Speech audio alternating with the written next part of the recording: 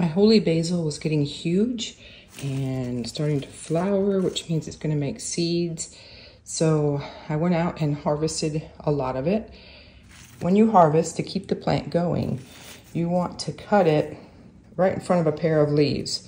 So if this was my plant and I wanted to harvest this top bit, then I would cut it right there, like that. And then each of these little things here, I broke that one, but it would be sticking up, will grow into another branch like this one.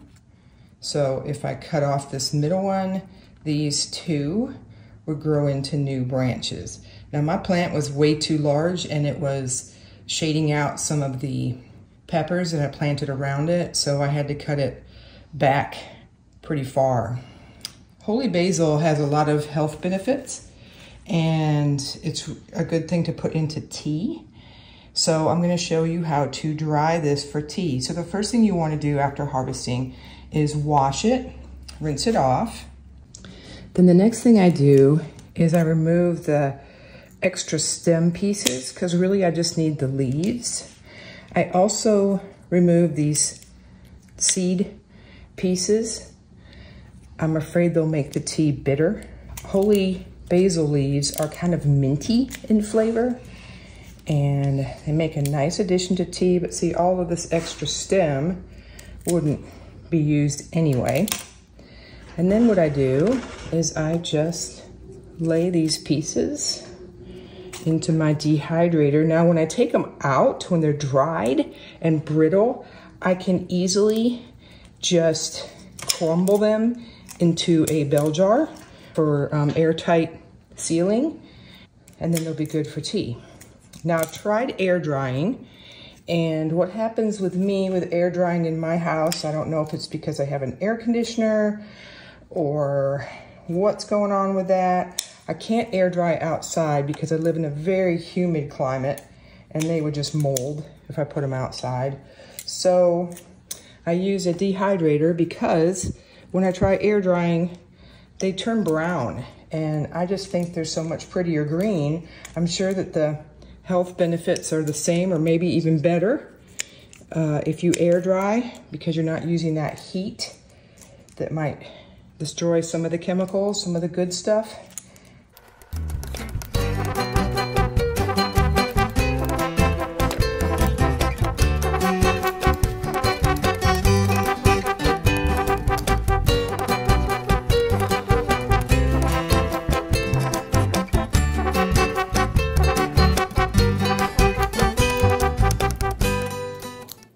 I have so many leaves that it may be wasteful, but if I see one with an imperfection, bug bites or anything like that, I just discard it and just use the pretty young, fresh looking leaves.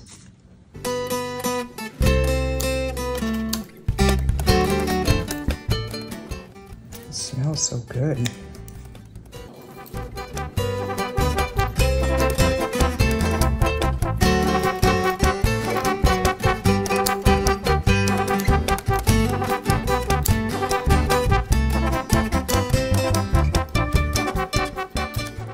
And I fill my dehydrator pretty full. At first I used to do everything single layer, but a lot of things shrink when they dry, and then I'd end up with these big gaps and wasted a lot of energy drying things single file. So now I pile them, and if they don't dry very well, then I'll spread them out more and dry them a little longer.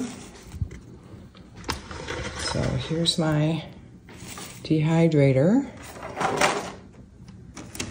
And this plastic thing, I don't really need this plastic thing for these because they have large leaves, but I use that on the bottom layer quite often just to catch anything that falls down so it doesn't fall into the machine.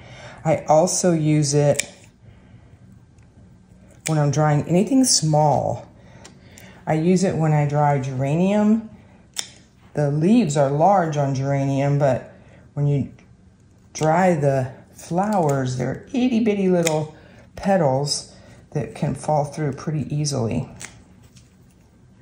Now, if I was doing this to sell, if I was doing this for public consumption, I would be wearing gloves right now, but it's much easier to do this with your hands, not in gloves. And since these are just for me, for my tea, I'm perfectly happy with just washing my hands before processing. Now, I know a lot of people, when I watch videos, they're careful to dry their leaves. Like you can see they're all wet now because I just rinsed them. A lot of people dry them before putting them into a dehydrator.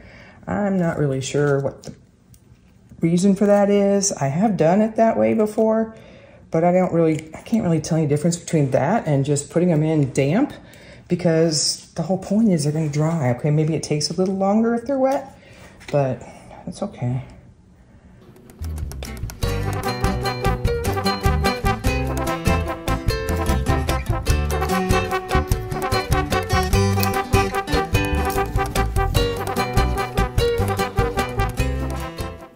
Finally had some rain last night.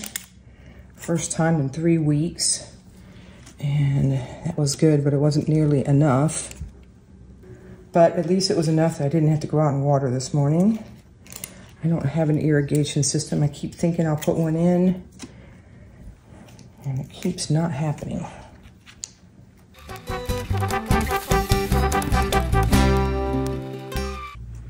So this one looks a bit chomped on, so I am not going to use this one because I don't know if there could be anything in there or little microscopic eggs I can't see, so I just don't use those. All right, that's pretty good. So I'll put on the top, and I'll put this outside, and how long I run it depends. If you're doing this, it just depends on your dehydrator. Mine is so old that it doesn't even have a temperature control on it.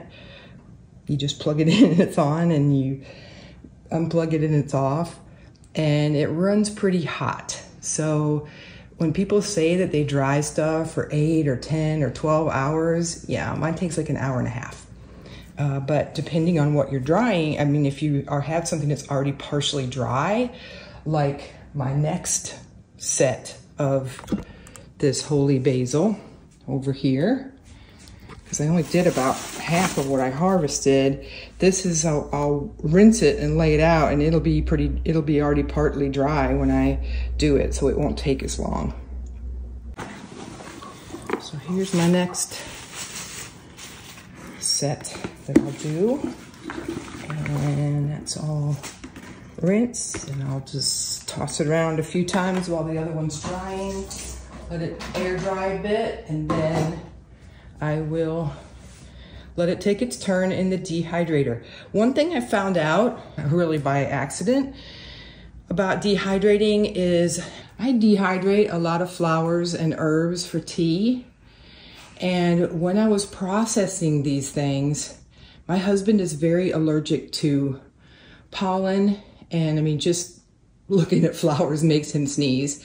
And he developed this strange rash when I was dehydrating inside. So now I take it out on the front porch and run my dehydrator out there, and we haven't had any more problems with it. All right, it's been in the dehydrator for 90 minutes.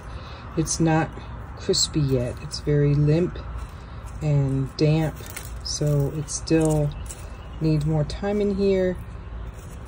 I shuffle the levels around and plug it back in and let it run a little bit longer. Right, here we are back here on the front porch again, checking out our dehydrator, and oh yeah, crispy crunchy, just break apart, that's dry.